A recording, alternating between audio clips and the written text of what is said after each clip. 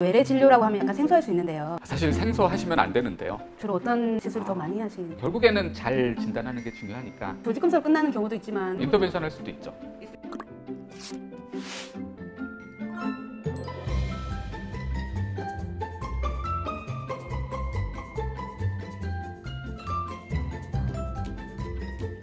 안녕하세요. 대한갑상선 영상의학회 홍보의사 김수진입니다. 원장님 안녕하세요. 안녕하세요. 먼저 소개 좀 부탁드릴게요. 네, 안녕하세요. 저는 영상의학과 전문의 심정석 원장입니다.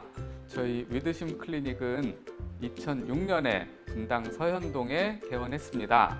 당시에는 저 혼자 개원을 했었습니다.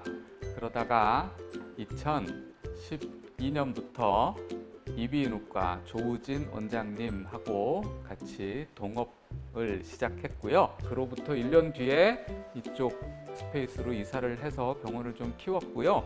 그 뒤에 영상의학과 선생님 두 분이 더 오셔서 유방진료를 하고 계시고 유방외과 선생님 한 분이 더 합류하셔서 또 유방진료를 하고 계십니다.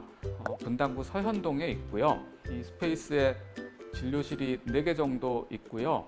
그다음에 초음파실이 6개, 프로시저를 할 수 있는 방이 2개 정도 있는 규모의 의원입니다.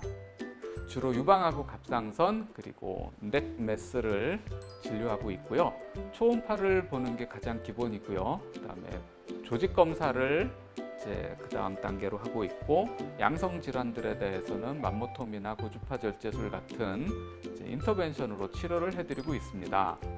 저희가 작년 한 해 동안에 진료를 해서 진단한 갑상선암, 유방암, 그다음에 림프절암 등이 작년에 1000케이스 정도 됐습니다. 그래서 주변 대학병원으로 트랜스퍼를 해서 치료를 잘 받으실 수 있도록 도와드렸고요. 네, 그런 면에서 저희가 이제 커뮤니티에서 저희 역할을 하고 있다고 생각하고 있습니다. 주로 그 건강검진 등에서 발견된 종괴가 있는 분들이 저희 병원에 오셔서 양성질환이거나 괜찮으신 분들은 이제 저희 병원에 다니시고 주로 암 환자들이 이제 큰 병원에 가셔야 될 테니까 큰 병원에 가셔야 될 분들은 큰 병원으로 보내드리고 이제 그런 진료를 하고 있습니다. 예, 원장님. 우리 영상의학과에서 외래진료라고 하면 약간 생소할 수 있는데요. 이런 외래진료를 개설하게 된 동기나 어떤 이유가 있었을까요? 사실 생소하시면 안 되는데요. 저는 원래 영상의학과를 선택할 때 사실 많은 분들이 그러셨을 텐데 저도 좀 비슷하게 인턴을 하는 어느 날 환자분들이 저한테 너무 많은 거를 해달라고 하셨던 어느 날 밤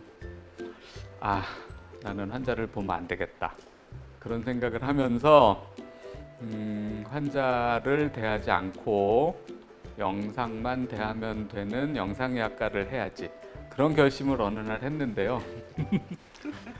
전문의를 따고 진료를 하던 또 어느 날 환자를 보고 싶은 마음이 막 불현듯 솟아오르는데 그래서 그 진료를 하고 싶단 마음이 막 들었었어요. 그러고서는 그때 내가 진료를 하려면 개업을 하는 방법밖에 없겠구나. 한 3년 정도 봉직이 생활을 하면서 유방 클리닉을 하면 좋겠다 그런 생각을 했고 유방하고 진료 프로세스가 비슷한 갑상선을 같이 진료를 하다가 지금은 이제 갑상선 진료가 재밌어서 저는 더 갑상선 진료에 집중을 하고 있고 이제 유방 진료는 또 유방 진료를 전공하신 선생님들께 점점 더 많이 이렇게 맡겨드리고 있는 이제 그런 형태로 지금은 병원을 운영하고 있습니다.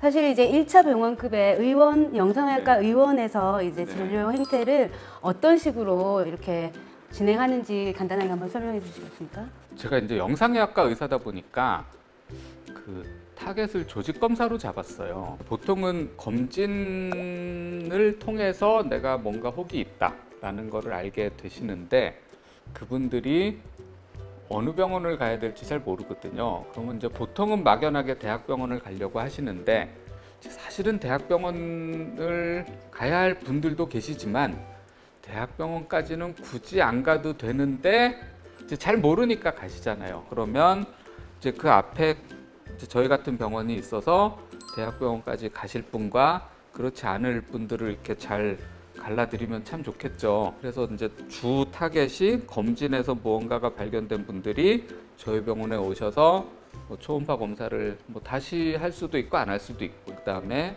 조직 검사가 필요하면 하고 뭐 필요 없으면 안 하고, 조직 검사 결과에 따라서 대학병원에 가셔야 되면 가시고 그렇지 않으면 저희 병원에 있고, 양성 질환 중에서 치료가 필요하면 저희가 치료해드리고 그렇지 않으면 또 이제 저희가 추적하고 이제 그렇게 진료하고 있습니다. 그러니까 이제 저희 병원에는 이제 양성 질환자들이 계속 추적되고 있고, 치료가 필요한 양성 질환자들은 저희가 인터벤션으로 치료해드리고 있고, 이제 그런 구조로 병원이 운영되고 있죠. 그러면 이제 처음 환자분이 내원했을 때 이제 접수를 지나서 그쵸. 원장님께 가면 어떤 것부터 시작하나요? 우선은 그 히스토리 테이킹 하고요. 그다음에 가지고 오신 진료 기록 보는 거를 저는 되게 중요하게 생각해요. 초음파 영상도 저희는 그 예약 받을 때 초음파 영상을 복사해 갖고 오시라는 말씀을 굉장히 중요하게 말씀으로도 드리고, 그래서 갖고 오면 검토하고. 근데 이제 초음파는 다시 보게 되는 경우가 많다라는 말씀도 이제 문자에다 꼭 써서 보내드리고, 이제 그래서 이제 상담할 때는 그런 왜 오셨는지 파악을 하고 이제 검사를 저희들이 이제 진행을 하죠. 일단은 초음파가 거의 기본적으로 하고요. 그다음에 조직 검사 하시는 분들이 이제 아까 말씀드린 저희 병원의 진료 특성상 특히 갑상선 환자 같으면 초진 환자의 경우에 3분의 1에서 반 정도는 조직 검사를 하시게 되는 것 같습니다.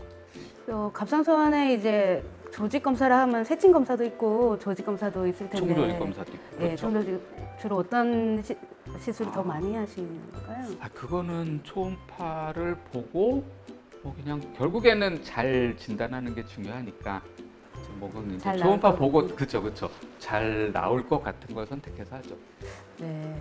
그러면 이제 그런 시술까지 하루에 다 진행이 보통 되는 편인가요? 조직 검사까지는 하루에 다 하죠. 결과는 일단은 문자 메시지로 보내드리는 걸 기본으로 하고요. 그래서 뭐 추적 검사를 하면 되는 분들이면은 다음 검사를 언제 오시면 된다까지 문자로 써서 보내드리고, 재방문까지는 안 하셔도 되고요.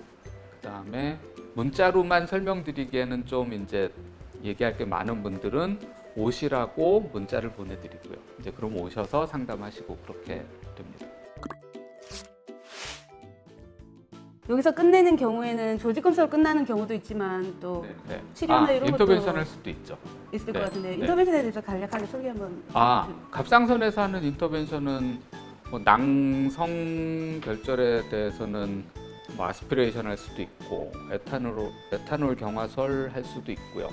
그다음에 고형성 결절에 대해서 증상이 있을 때는 고주파 절제술로 치료해 드릴 수도 있고요. 이 치료들은 주로 증상이 심한 분들에 대한 치료이고, 그다음에 필수적인 치료가 아니라 환자분의 증상 완화를 주 목적으로 하는 선택적인 치료이다 보니까 이제 환자분께 이제 적절한 선택을 하실 수 있도록 설명을 잘 드리는 게 중요하죠. 이걸 놔두면 암이 될 수도 있으니까 치료 안 하면 뭐 큰일 난다. 이런 식으로 환자들을 겁을 주면은 환자가 치료 선택하는 비율은 높아지겠지만 그렇게 하면 안 되잖아요. 그러니까 이제 그러지 않으면서 환자분들이 최대한 편안한 상태에서 자율적인 선택을 하실 수 있도록 충분한 정보를 제공하는 그 과정이 이제 굉장히 중요하고, 그 부분이 이제 노하우가 많이 필요한 것 같습니다. 사실 그 조직 검사도 저희 처음 개원했을 때 설명하기 굉장히 어려웠었어요. 그러니까 이제 초음파를 보고 조직 검사를 해야 되는데 뭐 암일 가능성이 있다 이런 부분을 조금 강조하면 환자분들이 조직 검사를 안 하고 이제 큰 병원으로 가시고요. 그 다음에 암일 가능성이 그렇게 높지는 않지만 조직 검사를 해야 된다 이렇게 말씀을 드리면 근데 왜 조직 검사를 해? 이렇게 생각을 하시고, 사실 암일 가능성이 그렇게 높지 않지만 확인을 하기 위해서 해야 되는 그 과정들이 이제 이 로지컬하게 들어가 보면은 환자들을 납득시키는 게 약간은 좀 어려운 부분들이 있거든요. 근데 그 부분을 환자들이 이해하실 수 있는 용어로 잘 표현해서 말씀드려서 조직 검사를 필요한 분들은 받으시고 필요하지 않은 분들은 또 안 받으시고 이렇게 하는 데 있어서 이 언어적 트레이닝이 저한테 많이 필요했었던 것 같아요. 이제 그 부분들이 저한테 제가 이 지역 사회에서 환자들한테 이제 인정받는 과정에서 저 스스로가 거쳐오는 기간 중에서 많이 필요했던 과정이라고 생각하고요. 또 필요하신 분들은 치료받고 필요하지 않은 분들은 또 치료받지 않은 상태에서 또 병원에 추적 검사하러 오시는 환자군으로 계속 남아 계시도록 하는데 많이 도움이 됐었던 것 같아요. 그럼에도 불구하고 단점도 있지 않을까요? 있죠. 어떤 단점이 있을까요? 조금 더 현실적인 질문 하나만 더 할까요? 내가 어느 정도 안정된 궤도에 올라왔다라고 여겨진 거는 몇 년째부터신가요? 1년 반이요. 1년 반이요? 그러면 1년 반만 버티면 되는 거네요?